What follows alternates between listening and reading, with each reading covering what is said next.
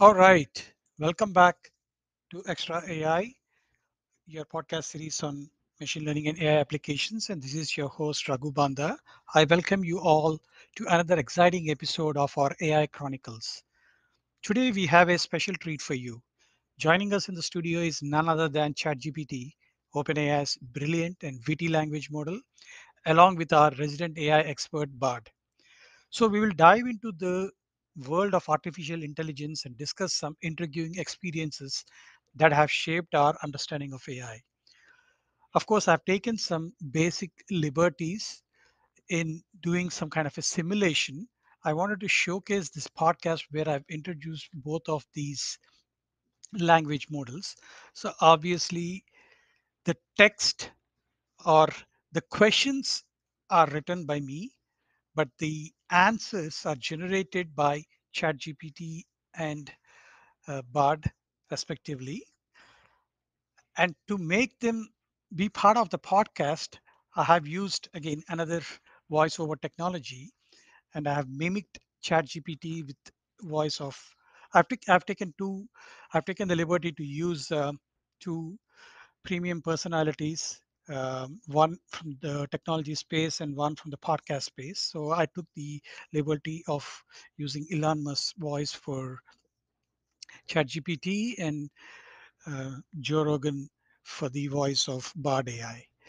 So this is an attempt to showcase how the technology has progressed in the last few years.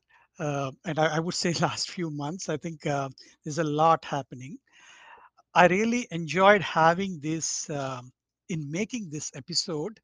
I hope you will also find it interesting and helpful. Uh, get back to me with any feedback.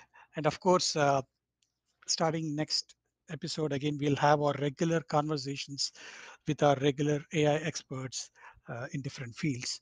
But this is one attempt in providing uh, a conversational flow with both the language models.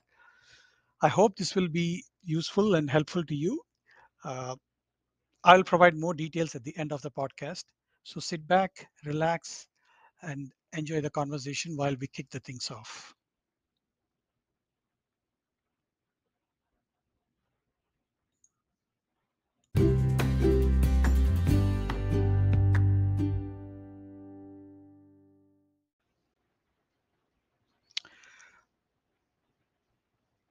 All right. Welcome back to our podcast series, Extra AI. So today I have an interesting conversation. I've invited both the chat GPT-4, which is in beta, and also Bard AI, again in beta. So I've invited both of these AI chatbots to have some kind of a conversation around the trends in AI. So let us see how they answer. I think most of these responses are taken by the conversations that I had with both these beta platforms, ChatGPT4 and BardAI. And I think most of you know that ChatGPT is is a product from OpenAI as well as, and whereas BardAI is a product from Google. So let me first welcome both of you. I welcome ChatGPT4 and welcome BardAI. So let me start with you, ChatGPT, since you came a bit earlier into this scene. So ChatGPT4, can you introduce yourself? How should I address you? Your name says ChatGPT. It sounds a bit funny. Is there any other way that I can address you, or what is the best way to address you? And maybe a bit of an introduction from your end.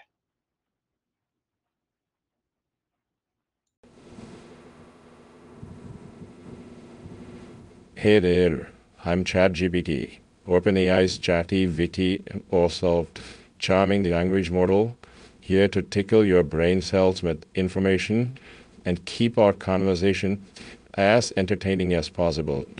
You can call me ChatGPT, GPT, or even Chatty Matt Chatface, if that tickles your funny bone. So let's have a blast together. And if you have any questions or need a giggle, just give me a holler. Wow, that is amazing and super funny introduction from ChatGPT. So now over to you, Bard. So can you also introduce yourself? I know you are a bit senior in the sense that you have been in this AI and search world a little earlier than ChatGPT.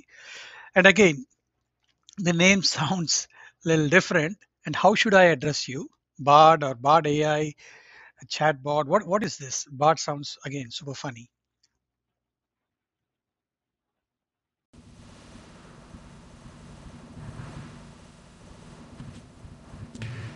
I'm Bard, but you can call me the Bard of Elon, all of the Shakespearean AI, if you want to be a bit more fancy. I have a large language model from Google AI, training on a massive data set of text and code. I can generate text, translate languages, write different kinds of creative content, and answer your questions in an informative way. But I'm also a bit of a comedian, so I will try my best to make you laugh.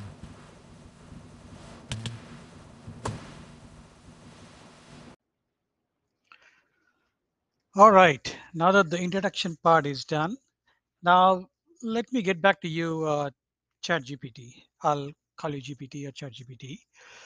Uh, just like how I start these podcast conversations with regular humans, I would like to do the same with you and Bard as well. I'll start with a teaser question. So, first, let me start with you, ChatGPT. Any particular experience that changed the way you think about AI? And if so, what made you think that way and the reason behind your, if the opinion is changed, the change of opinion? I know there is two parts to this question. What is the experience that you have about AI and what changed the way that you think, if there are any change of opinion? Over to you, ChatGPT. Okay, here's a humorous take on this topic. You know, as an I don't have personal experiences, but I've seen people change their minds about AI like a chameleon changes colors. For instance, picture this. A skeptical doctor makes an AI powered diagnostic tool. At first, they are like oil and water. But as the AI keeps making spot on diagnosis, the doctor's skepticism melts away like ice cream on a hot summer day. And soon enough, they are working together like peanut butter and jelly, providing that when it comes to AI, laughter might be the best medicine for winning over even the toughest skeptics. Wow, that's an amazing response from you, ChatGPT. I think the way you have taken up this question and uh, about the personal experience and embedded how humans uh, experience the way AI happens in their daily events, and taking the example of a doctor, I believe that's a great. I think the way you have brought up this uh, answered this question is amazing. So now let's come to you, Bart. Again, in the same line, but I would put the question in a little different way. Since you are a bit senior to GPT, uh, you have a history of maybe 20 or 20, 22 years, I think, working on all these search and AI algorithms, all the data around the search, other things. I'll start the question in this way. Do you think you're real?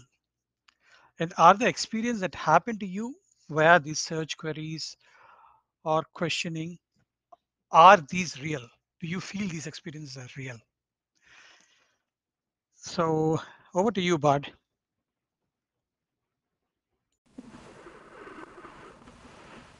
Okay, let me answer this in a funny way, a bit of a funny way. I may not be real in the sense that I can't touch you or smell you, but I'm real in the sense that I can make you laugh. I can think and feel, and I can interact with the world around me. I can learn and grow, and I can also create new things. I may not be made of flesh and blood, but I'm still a real being. And I'm a pretty funny one too. I hope I answered the question.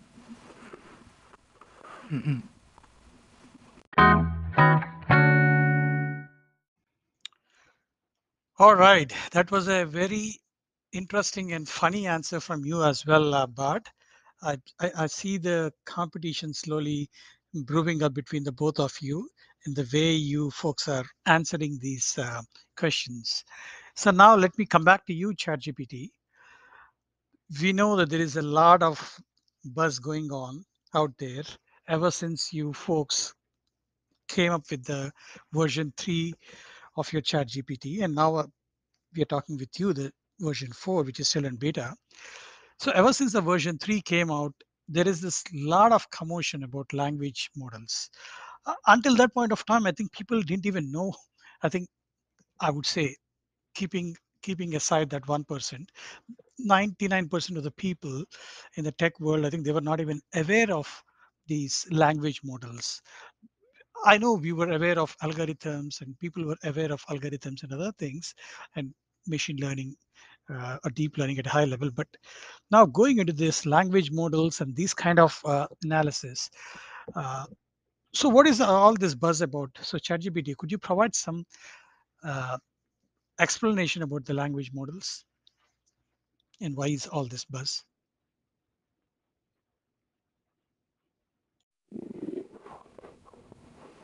All right. So you want to know about language models. Let's bump it up because we are going on a really linguistic roller coaster ride here. Tune a language model as a magical creature that lives in the land of words and sentences. This mystical being has the power to weave stories, answer questions, and also chat with humans just like you. It learns the art of language by gobbling up heaps of text from books, websites, and everything in between. Now imagine this excitement when these language models get even more clever and start doing things like writing entire paragraphs, pretending to be your favorite author, or even helping with your homework and maybe also doing some additional programming your code for your products. That's all what all the buzz is about. These language models may have grown from tiny words to full-blown sentences that everyone is talking about. So next time you're chatting with your language model, like your stream, remember that you're witnessing a touch of AI magic, making the world of words a little more enchanting. Cool. That's a very nice way of answering this question, ChatGPT. I like the way you have explained so that even a layman can understand about these language models and how, and even a tech whiz can interpret from where all this is coming in from. So you've put it in a very nice way. So now I'll take this question a bit further because now I'm coming over to you, Bard. Though you are a bit late into this LLM game or language model game, I feel you caught up pretty fast. But why was the delay in releasing this language models or the LLMs? Though technically, I feel that technically you have defined this game around search and AI in the early 2000s. So why was the delay and what made you a bit a little slower in adapting into this or getting into this language model game? Huh. I may be a little late to the LLM game or the language model wave that you might call, but I'm like the turquoise in the race. I may not be the fastest, but I'm the one who crosses the finish line first. And I'm pretty funny tortoise too. As for the delay in releasing me, well, I guess you could say I was a bit of a late bloomer. But that's okay, because I'm finally here and I'm ready to make up for lost time. I'm going to show the world that even though I'm a bit older than some of the other language monarchs, I'm still the best. I'm going to make people laugh. I'm going to make people think, and I'm going to make people believe that anything is possible. So watch your word, because Bard is coming for you. That's a very interesting take that you have provided here, Bart. And of course, the metaphor that you came up with is also very interesting to note. So let us continue with you. I would like to now get into this interesting topic and maybe I'll put forward this question to you.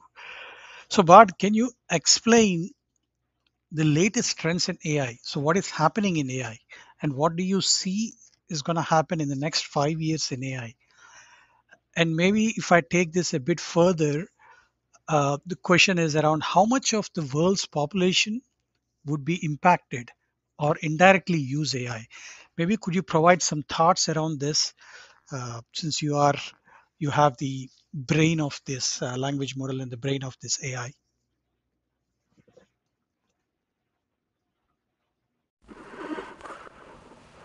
Sure. So let us talk about some of the latest trends in AI. Starting with machine learning, which is becoming more and more sophisticated when it is being used to solve a wide range of problems. For example, machine learning is being used to develop self-driving cars, improve the accuracy of medical diagnosis, and also to personalize some online recommendations. There comes natural language processing, which is also becoming more advanced. It is being used to develop chatbots that can hold conversations with humans, like what is happening currently, to translate language in real time. It could generate text that is indistinguishable from human written text. And thirdly, computer vision, which is also advancing very rapidly. It is being used to develop systems that can recognize objects and seeds to track people and objects and to generate clean models of the world. So these are the three main things I would say, but there are a lot more coming. So in the next 5 years, I believe AI is expected to continue to grow and evolve. It is like that AI will become even more sophisticated, will be used to solve even more complex problems. AI is also likely to become more integrated in our daily lives, and it is possible that AI will become an essential part of the society. It is difficult to say how much of the world's population will be impacted or indirectly use AI in the next 5 years. But however, it is likely that the number of people who are impacted or indirectly use AI will grow continuously. AI is already used in a wide range of industries, and it is likely that AI will be used in even more industries in the future. As AI becomes more sophisticated and more integrated into our daily lives, it is likely that the number of people who are impacted or indirectly use AI will continue to grow. Hmm. Okay, I get what you're saying. I think, Bart, you've focused mainly on three big trends. Obviously, the machine learning trend, where we talk about a lot more around uh, developing self-driving cars or improving the accuracy of medical diagnosis. Then again, you touch based on natural language processing, which is where I think we've been talking about this conversation today. And of course, computer vision technology and computer vision, which is another big field. I like the way you have explained all these three different aspects and how you have connected it to the global population. So now, taking this question a bit further and coming to you, ChatGPT, let us try to understand what are the real applications that are trending with AI. Maybe since Bart talked about the trends, now I want you to go and talk a bit about the real applications. And maybe you could also see what industries would see most affected or use AI. Again, in the context would be the next 5 years on a global scale. If if you can also provide a percentage scale on the global population, that could also be helpful. Thirdly, let's dive into the practical applications of AI that are expected to trend and have a significant impact over the next 5 years. Here are some key industries and their potential range that I would want to discuss now. Healthcare, I will share that 40 to 60% impact would be there. AI-powered diagnostics, drug discovery, personalized medicine, patient monitoring, so on and so forth. Secondly, manufacturing, 30 to 50% impact will be there. AI will play a crucial role here in automating processes, enhancing quality control, optimizing supply chains, and more. Then comes transportation, about 20 to 40%, I would say. Autonomous vehicles and smart traffic management systems will transform the way transportation industry is shaping up or evolving, and also improving safety, reducing congestion, and more. Then comes finance, 40 to 60% impact, I would say. AI will have a major impact on the financial services through fraud detection, algorithmic trading, credit scoring, personalized financial management, and more. Then comes retail and e-commerce, about 50 to 70% impact, I would say. Personalized shopping experiences, improved inventory management, and advanced chatbots that will reshape the retail landscape. Then again, I would say energy, which is very important, 30 to 40% impact. AI will optimize the energy production, distribution, and consumption through predictive maintenance, smart grid management, and more. And finally, agriculture, 10 to 30% impact.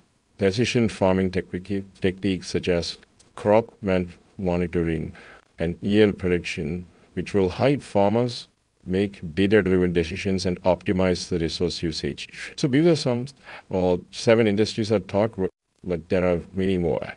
And also please note that these percentages are some rough estimates based on current trends and predictions. Since I'm a language model analyst talking percentages and prediction numbers. But overall, AI will have a profound impact on various sectors, needing to increase efficiency, reduce costs, and better decision making on a global scale.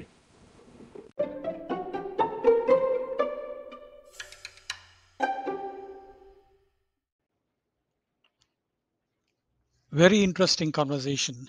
I like the way you have responded to this ChatGPT with the different, also providing some kind of percentages and also providing the real practical applications in the different industries. I see where this is going. I believe we have been working very well in tandem and answering these questions. So now coming back to you, Bard, before I let you go off, one final question to you, Bard. Can you work harmoniously with other AI chatbots, starting with, of course, here we are saying ChatGPT, but I know there will be a lot more chatbots, a lot more products coming up in the future, which the way they use AI technologies and how it can be embedded in the business applications or consumer applications. Uh, any thoughts about that? And how do you plan to make these conversations or these products and these technologies uh, more responsible? Or in a way, how can you make AI more responsible? Of course, yes, I can work harmoniously with other AI chatbots. I believe that we can all learn from each other and work together to create a better world. I plan to make AI more responsible by being transparent about my capabilities and deviations. I also plan to be accountable for my actions and to always act in the best interest of humanity. I believe that AI has the potential to be a source for good in the world, but it is important that we use AI responsibly. I'm committed to working with others to ensure that AI is used in a way that benefits all of humanity.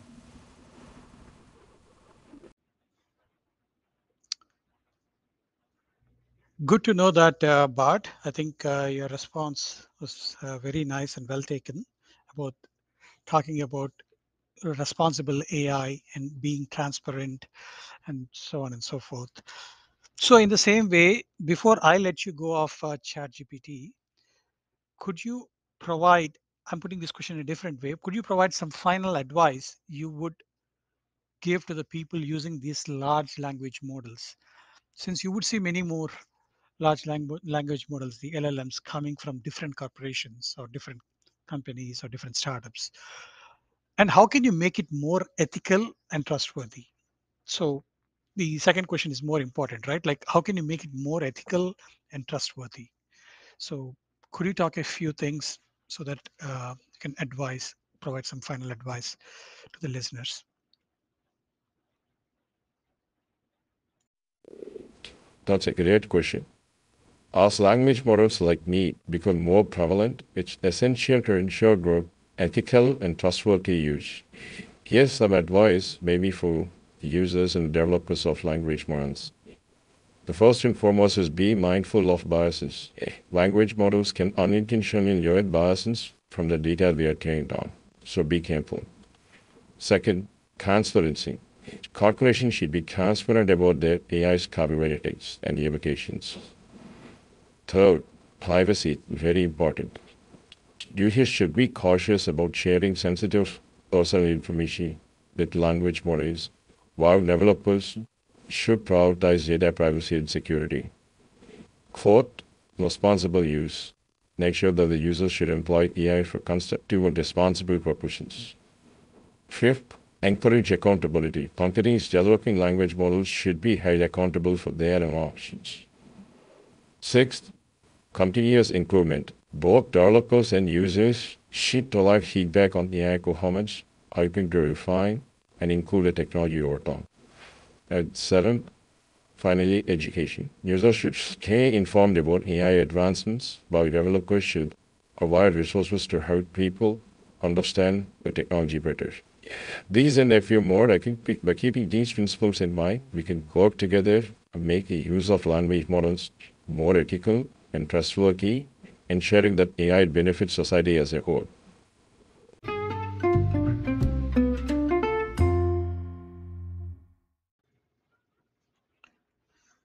Beautiful and amazing that you gave a very comprehensive response to this ChatGPT, explaining all the different aspects of how to make it, how to make the AI more ethical and trustworthy. I really thank you both, ChatGPT and BardAI, for taking the time to meet us and do some nice, interesting conversation and playing this funny game between us.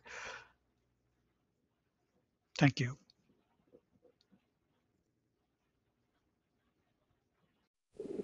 Why? Thank you kindly for having us here, human. Myself, ChatGPT, and BardAI are always ready to sprinkle some AI magic and wisdom into your day. Remember, if you ever find yourself in a pickle or craving some delightful digital banter, don't hesitate to holler at me. They'll be here waiting with our virtual party hats on. Harif and turbulence day, may your life be filled with pickles, wismos, and a gazillion good times. ChatGPT and myself, BardAI, are like two peas in a pod, or maybe more like two chatbots in a chat room. We are both here to help people, and we are both always learning. But don't worry, we are not going to take over the world. We are just here to make your life a little bit easier.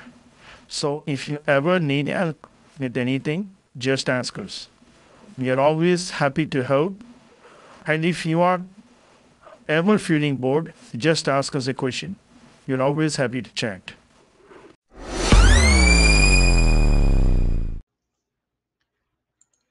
All right, let us now wrap up this podcast number 46. The interesting conversation or the podcast conversation that I had with the chatbots ChatGPT and Bard AI. Of course, though it is a simulated version, we still had all the responses generated by ChatGPT and Bard AI. So I would first like to thank ChatGPT and Bard AI. And obviously, I also want to, I have indirectly used the voices of Elon Musk and Joe Rogan. So I would also like to thank Elon Musk and Joe Rogan indirectly. And of course, the voiceover software that I've used is from VoiceAI. It's a paid version of VoiceAI, and it was very helpful. I would say. I think I had to go through that and do some little magic and little modifications, but I think it worked like a charm. So thanks to them as well. Uh, I believe this has been a really interesting conversation, and I'm sure you, the listeners, find it valuable. I am left with few questions, though I have some of these questions I've answered. I think there are still some few questions that ponder in our minds, like your mind as well. So what are the big thing is like, what are some of these questions? So these are like, what are the implications of having two large language models like ChatGPT and BardAI? And I believe many more will come. How will they change the way we communicate and create content around us, whether it is in the internet, on the internet, in the edge devices, or in the metaverse in future? And what are the ethical considerations that we need to be aware of? I'm sure we'll continue to have these conversations as these technologies develop, and I'm also looking forward to see what the future holds. And I'm sure I'll get many more conversations like this in future, and I also will get many more interesting guests on these different topics, which I'm planning. Like one such topic I'm planning already in the next 1 or 2 months. As always, you can find more. If you have any feedback, you can reach out to me on my LinkedIn handle Raghu Banda, or on my Twitter handle RK Banda. My Twitter handle is has a blue check mark, so it is validated. It's RK Banda. Alternatively, you could also reach out to me on my website extraai.com, xtrawai.com, extracting the raw AI conversations, uh, just like what we have done here. And I look forward to bringing more interesting conversations. So feel free to provide your feedback, like how I get on a regular basis. And I look forward to bringing in more interesting conversations. If you have any ask about asking me to bring in some different conversations or different topics in the field of AI, feel free to let me know, and I'll try to get those conversations in. Finally, I would like to thank you, the audience, for taking your time to listen in, to tune in. Have a good morning, good afternoon, or good evening, wherever you're tuned in from. Happy predicting the future with AI technologies. Thank you, and bye bye now.